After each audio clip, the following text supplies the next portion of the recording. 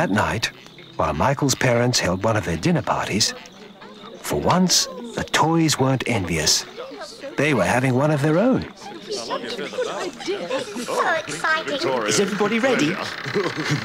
Good evening and welcome, ladies and gentlemen. Oh! Wow! John? It looks marvellous, simply marvellous. The dinner party was an enormous success, and there was hardly a scrap of food left over afterwards.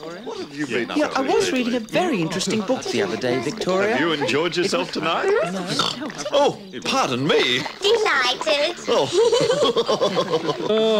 I've never eaten so much in my life, Macduff. I think I flattened my chassis. There's still a little bit of spaghetti hanging out of your bonnet, Diesel. Oh. Whoops. Thanks, Macduff. You fancy a dance?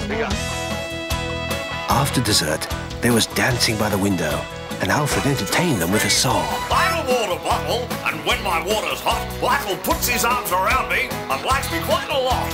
I warm his feet, there's a tingle in his toes. His tummy feels quite yummy, there's a blush upon his nose.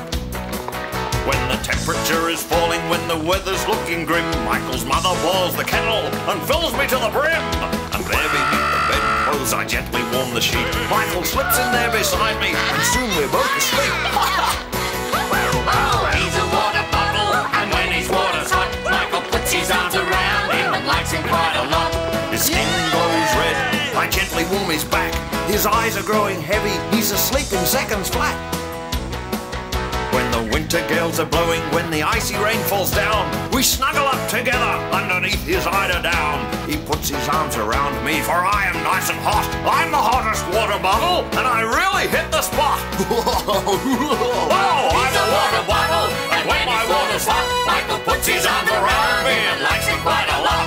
He warms his feet, there's a tingle in his toes. His tummy feels quite yummy,